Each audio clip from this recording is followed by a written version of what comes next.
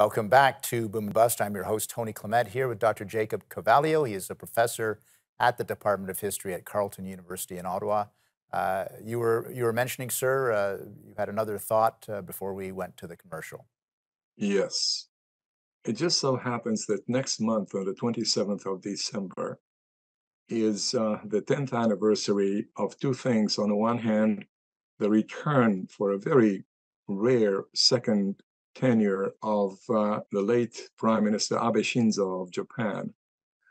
And one day after he returned to serve for another tenure, which lasted for almost 9 years, he published deliberately and in English an essay which I consider to be the most important position paper that, a prominent leader of an important country shared with the world, because he published it again in English, not very long, at the center of which is China. China, which in the previous 5 years, when he was in the political wilderness, if you will, in other words, the Hu Jintao, had engaged in absolutely unacceptable military and strategic expansionism into the South China Sea, which Mr. Abe referred to as about to become Lake Beijing.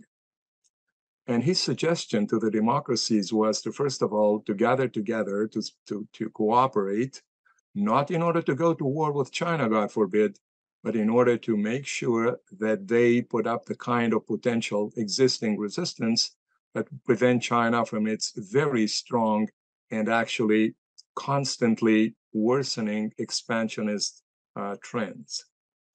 And that is something that I think we, the democracies, should always remember.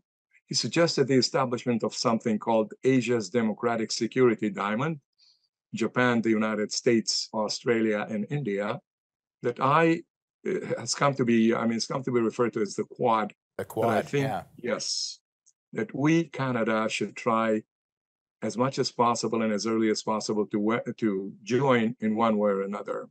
Well, why aren't we a member of the Quad? Why were we not invited to be part of that? We are a little bit hesitant when it comes to that, and I think for the wrong reasons, in the sense that, for example, if we consider, again, the situation in a broader context, I think we should attract Japan into the Five Eyes, which is, of course, an intelligence and security interest sharing system that includes the United States, the United Kingdom, of course, us, Australia, and New Zealand. Japan is a precious ally of the democracies, of course, very close to the United States, but then again, so are we.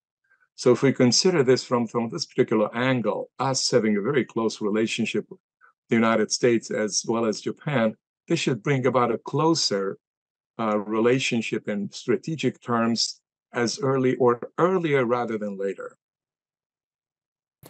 Do you think that Japan is now, have they crossed a threshold in terms of their assessment of Chinese threats or aggression, if you will? Yes, and very they're much seeing so. things very clear-eyed now. Yes, is that right? Yes, you're absolutely correct in your assessment or analysis. And again, I consider the starting point, as it were, this position paper that I mentioned, publicized 10 years ago. And it is of significance simply in the very recent context of two crises, which, although on the in separate geographical areas, and talk about Ukraine, of course, and on the other hand, very close to Japan and to us, Taiwan. These are two crises that should enhance our awareness of the need for the democracies writ large to reach ways of cooperating in a way that would contain and deter, repeat, contain and deter, not only China, by the way, because we focus on China. There's some kind of what I call a spectator's approach to the Beijing-Washington supposedly competition, and that is not accurate at all. Spectator, I'm using the term in a critical or negative way, in the sense that we must cooperate. The democracies must cooperate among themselves as much as possible, with the view of creating the kind of strategic and military balance that would not encourage those who do not like democracy, those who would like to wreck democracies, as China and Russia have been doing internally in our case, and in the case of the United States, as well as Germany and so on. And the earlier, the better. Because you see, we're going to just take another break, sir. I hate to do this to you, but we'll be back. Certainly, we've got lots of time to continue the conversation. Please stay with us. Thank you. Thank you.